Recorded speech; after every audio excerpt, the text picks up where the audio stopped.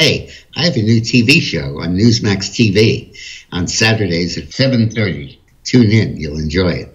Two of the Democratic Party's favorites who have been pushing their radical agenda for many, many years, Stacey Abrams in Georgia and Beto O'Rourke in Texas, are on the verge of being eliminated from politics, probably forever.